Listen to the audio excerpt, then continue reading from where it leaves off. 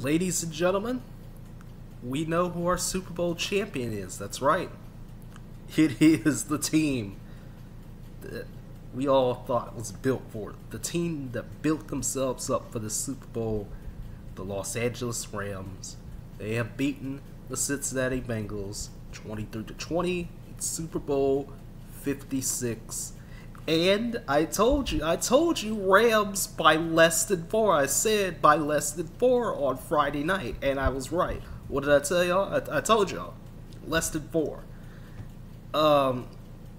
What a game. What a game. A game in which crypto ads were all over the place. The halftime show apparently was great. I did not watch the halftime show, by the way. I did not watch that.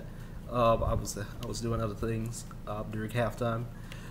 But man, this game right here was just it was about as what I expected.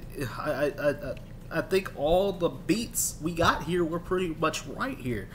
The Rams, let's break it down from the Rams' perspective. First up, we gotta give our hats off to Cooper Kupp. Cooper Kupp, once again, this man just does what he wants to do on the offensive side of the ball. Caught 2 of Matthew Stafford's 3 TD passes. And I mean, Stafford didn't do too well, at times, because he threw 2 terrible interceptions. Once again, he threw 2 terrible he threw some bad picks in this game, as we kind of expected. I figured that would happen. But, Cooper Kupp right there. And there were some plays at some points during this game for the Rams in which, it just didn't work out. Philly special didn't work out. Running the ball did not even come close to working. The Rams had less than 1 yard per carry, I believe. It was that bad. It was really that bad. And on the defensive side of the ball, you already know who was there. Aaron Donald, man. Aaron Donald, man. On another level. I mean, the whole Bengals O-line, excuse me, not the D-line. We're talking the Bengals O-line, which just could not stop Aaron Donald. They couldn't stop Leonard Floyd. They couldn't stop Von Miller because those guys were all over him. They were all over Joe Burrow. I mean, like, how, man? How? We kind of expected the Bengals O-line to do what they did, which is just not hold up, and they did not against the Rams defensive front 7, and it was just rough, man. It was rough for most of the night. Like, Bengals held tough for a pretty good amount of time, but unfortunately, a good amount of time don't mean nothing, once we get into the later stages of this game, and that's exactly what happened. Like the Rams, they put in work. They put in work when it came to making the plays they needed to play. And they got what they needed to make late in the game.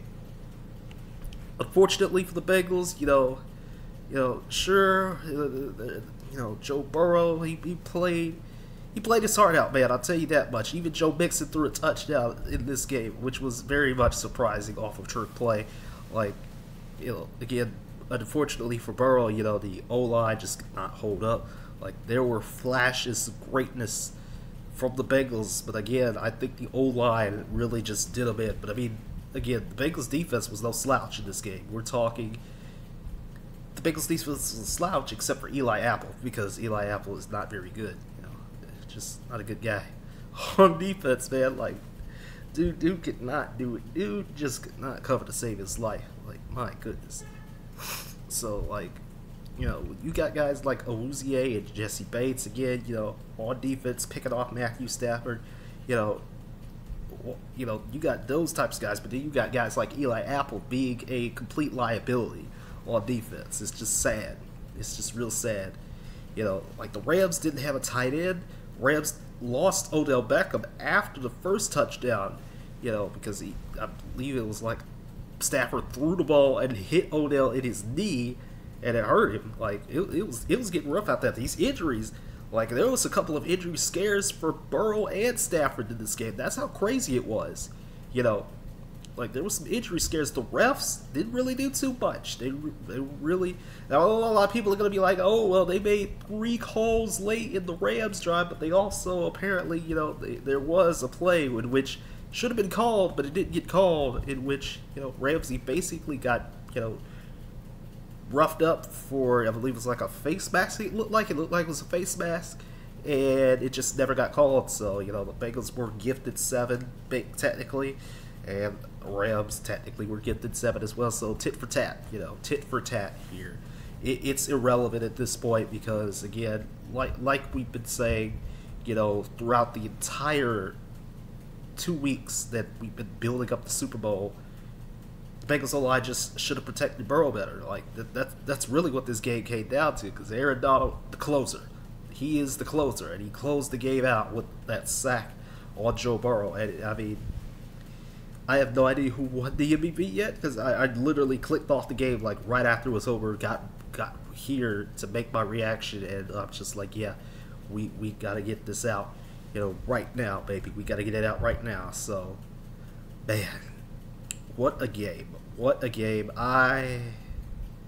2021, 2022, you have blessed us with one of the greatest NFL seasons in a long time. Even the kicker follies in this game were absolutely insanity. Like Hecker, like not, you know, not getting the snap correctly and everything. You know, just pure NFL kickers insanity. Hashtag NFL kickers.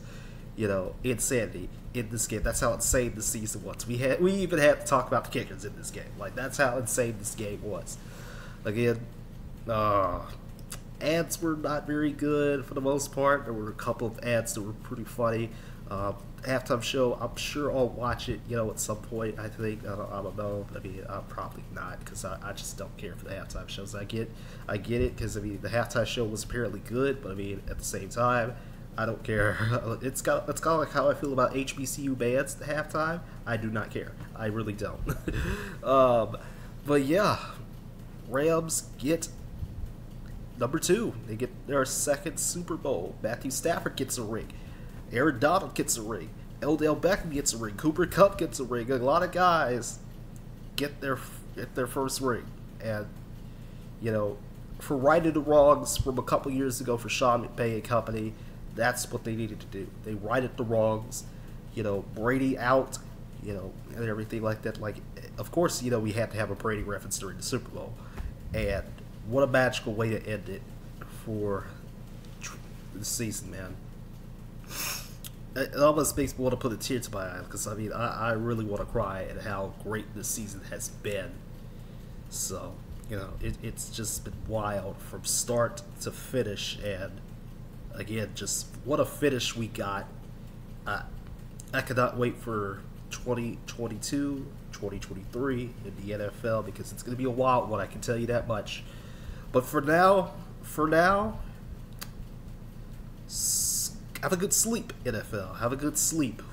We'll be touching back up on you, you know, soon with the draft and stuff like that, the NFL schedule for next year and stuff like that, free agency and all sorts of different things and everything when it comes to the offseason because the NFL never sleeps. The NFL is always crazy. The NFL rules America for all intents and purposes. I mean, whew.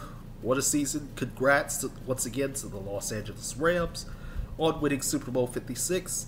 And for all of you, stick around. We got to get something else out that was supposed to come out earlier today. So stick around. We'll be back in about 30 to 45 minutes or so. So y'all take care. Hope you guys enjoyed the Super Bowl like I did. And have a good night. Take care.